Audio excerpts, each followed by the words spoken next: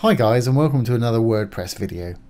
This is Jamie from System22 and webdesignandtechtips.com. Well, today we're going to show you how to add Lottie animations to any WordPress site. We've done this before with various themes that have got plugins to do it for you, but you can do it with any WordPress site or any Bootstrap or HTML site quite easily too. So let's go over to Lottie or lottiefiles.com. I'll put this link below the video, and they've got all kind of animations here. You've got a load of free ones, and of course you've got some premium ones. You can also request people to make stuff. I mean, these are pretty cheap, 99 cents, $6.99 for more complex ones. So let's go with this one today. So I'm just going to left click on it, and it opens this up here. And if we look down, we've got use this animation as HTML. That's what we're going to use today. So just click on the HTML and it'll open up another page.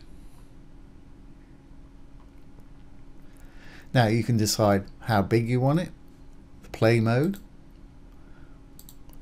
direction, forward, backwards, background color, transparent, or you can add a color of your own choosing.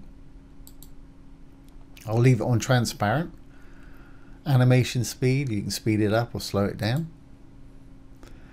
You can choose whether to show the controls. I'm going to uncheck that. Whether to have it autoplay, I want mine to autoplay. And hover, if you check that, when they hover over it, it'll stop playing, or you can choose whether it plays on hover or not, and you can choose whether it goes round and round. If you uncheck that, it'll stop once it completes its cycle. Now once you're happy with your controls, the HTML right here is generated for you. Just going to hit the copy code. Now let's go to a WordPress page. I've already got one in here. I need to edit this page. And what I'll do, three little dots up on the right hand side, we're going to be flipping from Visual Editor to Code Editor and back. I'm going to put it back on Visual Editor, and I'm going to delete the block that we've got there, which is this one. Left click on the little dots there and remove block. Great. So let's add a new block and get started. Remember, we've got that HTML code copied. Let's hit the plus sign to add a block. Going to use simple paragraph text. Now once it's added it there, I want to flip back to code, and you'll see here, here's a paragraph text and it's empty paragraph. They got some paragraph tags with nothing inside them. Simply click in between, or you can actually remove those if you want. It'll put them back in there for you, and paste the HTML code in there. Control V to paste, and there we have it. Let's update. Well, actually, before we update, let's go back to, let's change it back to visual, and you're not going to see a whole lot.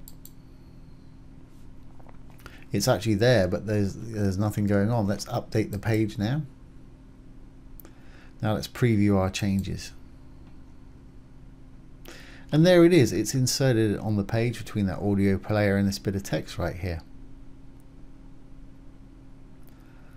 Now at the moment, by default, it's sort of on the left hand side. If you wanted it in the middle, you could add a bit of CSS code. In the actual page itself, it gives you the option to put a background color in. You can do it actually here as well quite easily with a little bit of CSS. So let's go ahead and move this to the middle and give it a bit of a background color. And again, we'll flip to code, three little buttons, left click, down to Code Editor. And here's our script that we just put in right here. And if you notice, we've got a style right there, width 300, height 300. You can change that here if you want it bigger. In fact, let's do that. Let's make it 500, just for fun. And also I want it in the middle. So after the semicolon there, I'm going to hit a gap. I'm going to say margin colon auto, AUTO, semicolon. And let's give it, say, a blue background or something like that. So again, little gap and background,